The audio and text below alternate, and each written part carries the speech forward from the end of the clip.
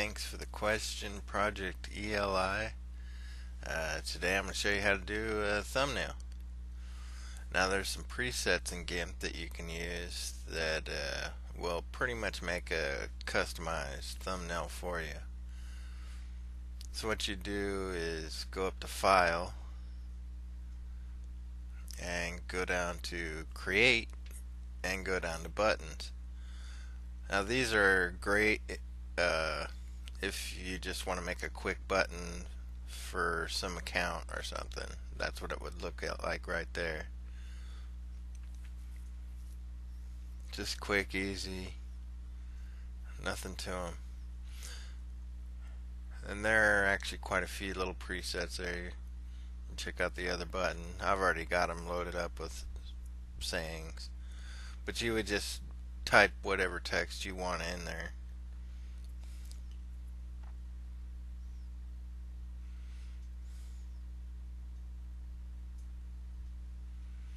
And you can also go down to logos, and there's some pretty cool ones in there.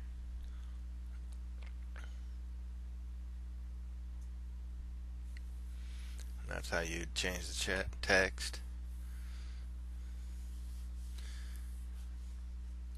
So as you can see, they're pretty cool. Check out another one here. Not really looking like crystal there, more like tile. Alright, but to create your own, you go to New. You set the settings to whatever size you need. Hit OK. And I'll assume you want some text on there, so you go to your text tool, font tool. Get your area selected where you want your text, and think of something to say.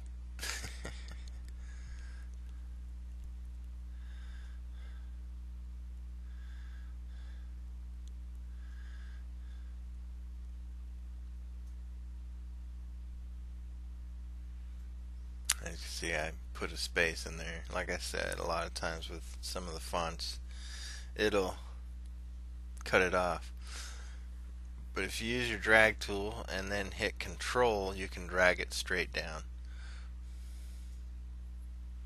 Now I get a little confused on what I want to do here with it. Now that looks pretty plain right there. So I decide to undo it, go back to my floating thumbnail layer there, or it's not floating, but it's a second layer, and I'll close the eye on it.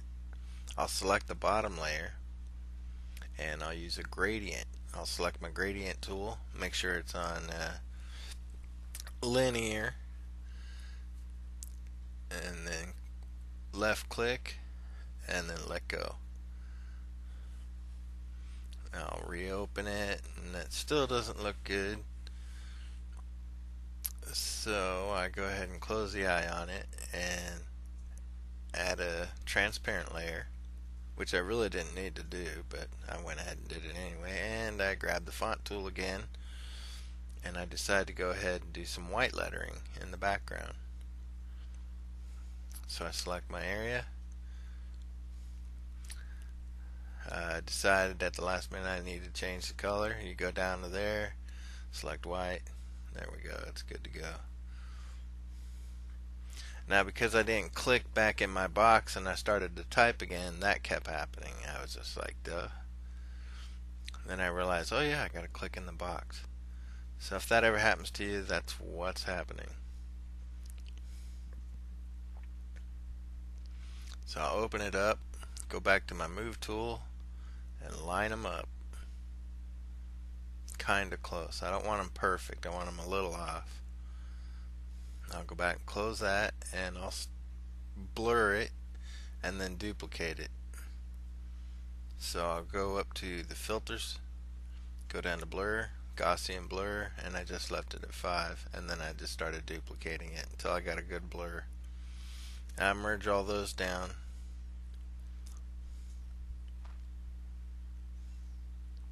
and then duplicate the final one a couple times there. And I wasn't really getting the blur that I wanted. So after I merge these down, I go back to filters, blur, Gaussian blur, and I turn it up to 40. There's my blur. Now I'll duplicate that a couple of times till it's nice and bold, and go ahead and merge all those down.